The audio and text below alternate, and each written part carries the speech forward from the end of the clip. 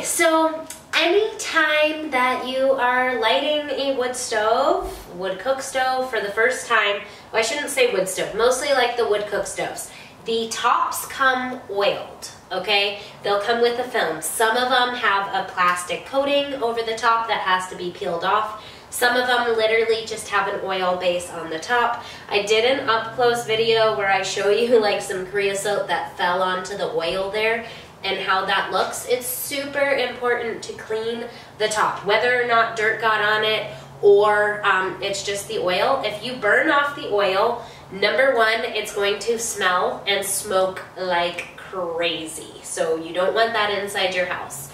Now, even if you are just burning that oil off, and maybe you're doing it outside and you don't care about the smell or the smoke, if you don't actually clean the oil off the top of the stove, you're gonna get some discoloration. Here's the cooktop. This stove is unburnt. I wanna show a couple of things to you guys because I recently had someone complain and like thinks that the stove was used or something. So these stoves come with an oil film on them, number one. So before you burn them, it's really important that you clean this oil film off. Like if you touch it, it feels a little bit sticky.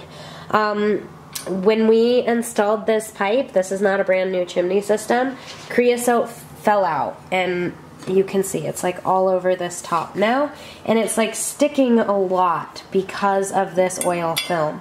Now if you were installing this into a chimney pipe that's already been used, you want to clean this before you light your fire. If you light your fire with it like this, all these marks will be permanent, okay? So, critical during your time of install, critical things to remember. If you get a stove that, you know, looks like it has these kind of marks that showed up from like dirt or something in shipping, it can be cleaned, it just needs to be done before you burn the stove. I'm going to clean it with alcohol today.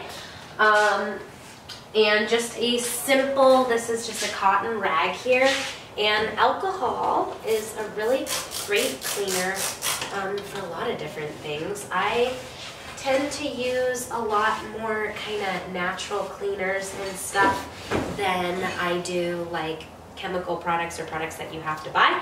So I'll use a lot of like vinegar or alcohol. So this alcohol is working really, really nicely, and again, this is just oil remover and alcohol works as a pretty good degreaser. So I'm going over the top here. I'm going to wipe the initial sticky off, and then I'll show you guys how the cooktop looks up close and clean. Now, if it seems like it's like on there pretty good, then you might actually want to get a scrubby. This is blue Dawn dish soap. If I am going to use a degreaser, I usually just revert to that. Even though I use a lot of like natural things, the Dawn dish soap is just honestly amazing on so many levels for so many things. I'm noticing that some places in the back, not that the alcohol's not working, but I just need a little more grit power to get some of this off. And the alcohol's working fine. I'm using just a simple, like a Scotch-Brite pad. It's super important to go with the grain. So on this cooktop, it's going like horizontal here, across the top. If you go like this, you will scratch your cooktop. I'll show you up close. This one came with an abrasion that happened during shipping. So you can see here, like, how good this is working. This is this nasty oil coming off. So sometimes you need this little like extra scrub to get it off, like particularly on these edges where it's super thick. And then yeah, when you wipe it off, like look at that. And this has never been burnt. Okay, so this is a brand new cooktop coming in from shipping, and that's how it looks. This is the abrasion that I was talking about. That's actually through the grain. That's like something got set on the cooktop, something got stacked on top, which caused it to rub.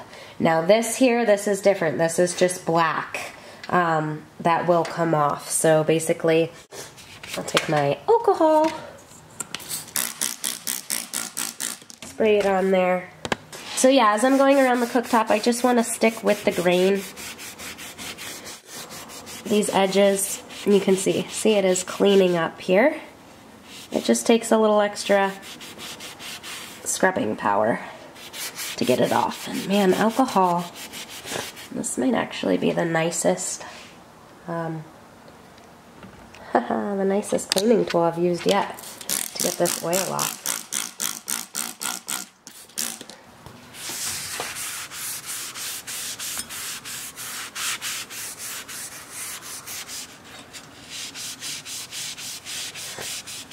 Yeah, here you can really see it coming. It's like this just goo that gets on there. You want to make sure to kind of wipe off any overspray.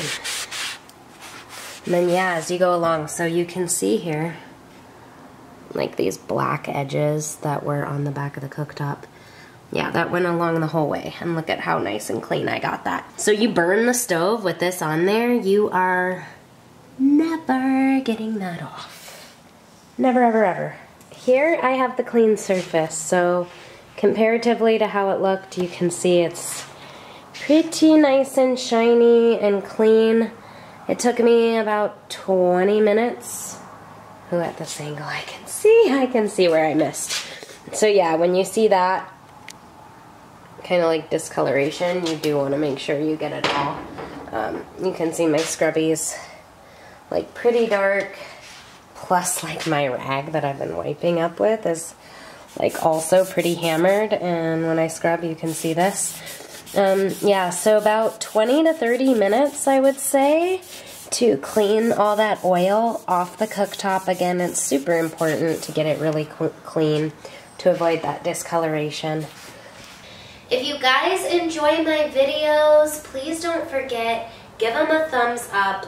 Click the subscribe button in the corner of the channel.